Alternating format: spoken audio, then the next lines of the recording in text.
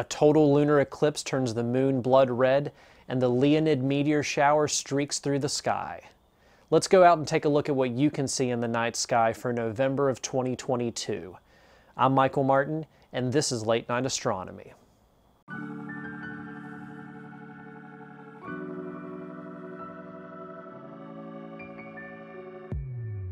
Welcome to the night sky, your monthly guide to the best objects and events that you can go out to see in amateur astronomy.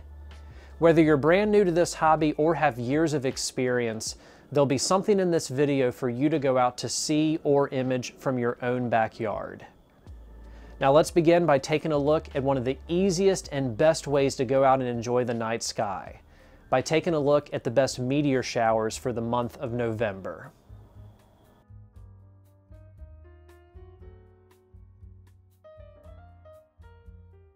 Meteor showers are my favorite things to start with each month because they're perfect for new people getting into amateur astronomy, and they require absolutely no equipment to go out to see and enjoy. For November, the star of the meteor showers is going to be the Leonids. To see it, go outside after midnight on the morning of November 18th and look towards the east. Rising into the sky will be the constellation Leo, where the meteors will emanate from. On most years, you can hope to see 10 to 20 meteors per hour from the Leonids, but a waning crescent moon will sadly wash out some of the fainter meteors as it rises with Leo throughout the early morning, putting the count closer to 5 to 10 meteors this year. Remember that the best way to observe a meteor shower is to get away from as much light pollution as you possibly can. Try to give yourself at least an hour to go out to enjoy the show, and remember that these meteors can take a little bit of time to pick up, especially for a shower like this one where the moon's going to be washing out some of the fainter ones.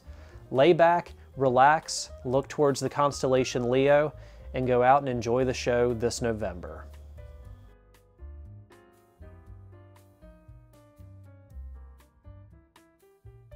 We've got quite a month coming up for the moon, with really the main event for November being the total lunar eclipse for many of us on November 8th. But let's start first with the phases of the moon, beginning with the first quarter moon, which will hit on November 1st. There's no better time to study the surface of the moon than right after sunset, when the shadows of the lunar surface stretch across the face of it, creating a beautiful scene for visual observing and imaging.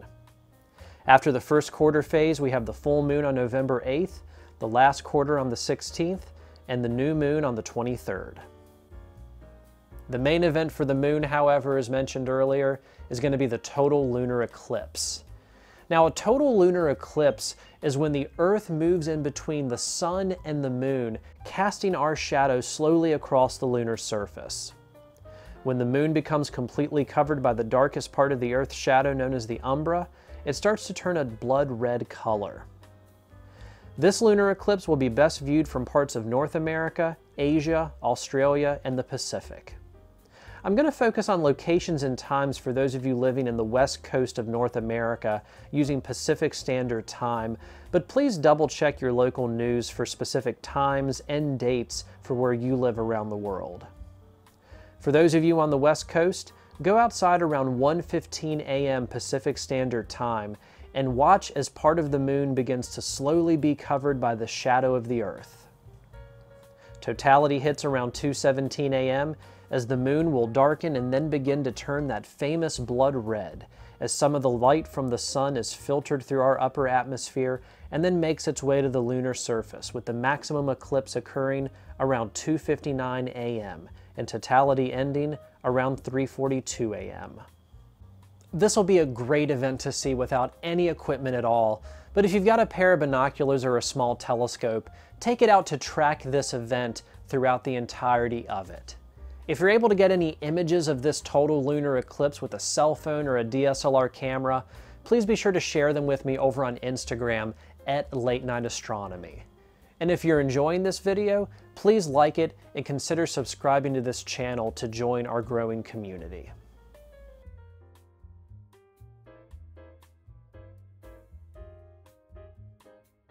Several of the planets in our solar system shine bright this month, but the three that we're going to focus on primarily are going to be Jupiter, Saturn, and Mars.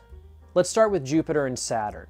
You can see them right at sunset in the south and the southeast. Jupiter will be the brighter of these two objects, but both will give you great views throughout the entire night. I recently finished 17 days of tracking the 4 Galilean moons with a pair of binoculars, and really enjoyed seeing how quickly some of them zip around the planet on a daily basis. If you own a telescope, go out and look for the great red spot of Jupiter or the beautiful rings of Saturn. This video I took of Saturn is at about 200 times magnification, and videos like this are my starting point for creating images of the planets. If you're interested in astrophotography, please check out my recent videos on imaging Jupiter and Saturn that I'll leave a link to in the description below. And while you're out looking at Jupiter and Saturn, be sure to check out Uranus as it makes its close approach to Earth with opposition on November 9th. Our main event for the planets this month is our close approach to Mars.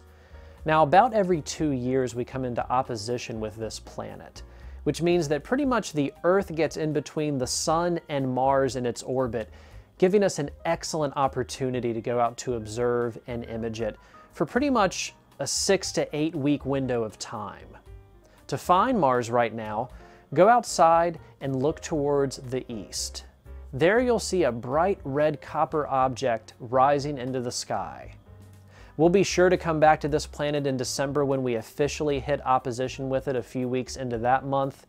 But from right now until mid to late December, we're really at the prime time for viewing and imaging Mars. So don't miss your opportunity to go out to see or image our friendly red neighbor.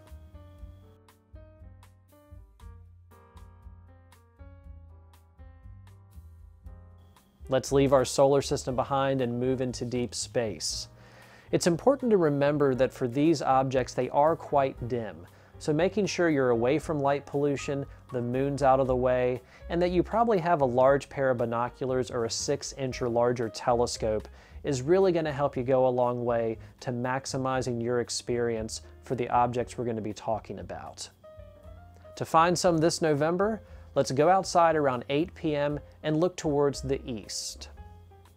There you will come across the constellation Perseus, and our first target, the Little Dumbbell Nebula.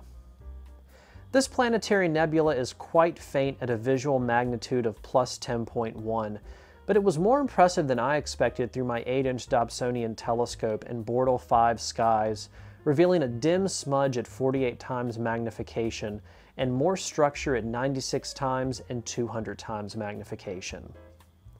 I would suggest using a UHC or O3 filter on this target to help it pop out of the background of space just a little bit more. Moving down from the Little Dumbbell, we come to a favorite target of mine through a wide field eyepiece, the Double Cluster. Throw in a low-powered eyepiece, or even better yet, a 2-inch low-powered eyepiece if you have one, and enjoy the hundreds of stars contained in these 2 compact star clusters. The bluish-white stars of these clusters pop out of the background of space in this long exposure image.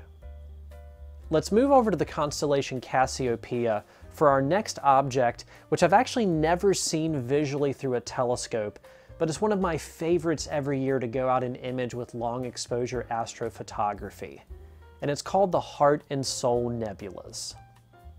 Located about 6,000 to 7,000 light years away from Earth, I was able to capture over 2 hours worth of data on this target using my Canon SL2, Ioptron Skyguider Pro, and 135mm Samyang lens fitted with a CLS light pollution filter to bring out the faint red glow emitting from this beautiful target.